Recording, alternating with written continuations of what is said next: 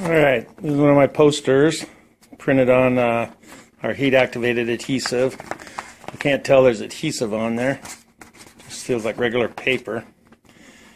And so I'm going to go mount this, show you just how simple it is. There's no liners. So it's very simple. Alright, this is a little bit awkward because I'm doing this one-handed. So I got this is a foam core.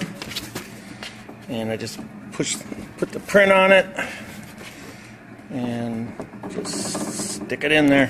You can't screw it up. It's impossible. Well, not impossible, but almost impossible.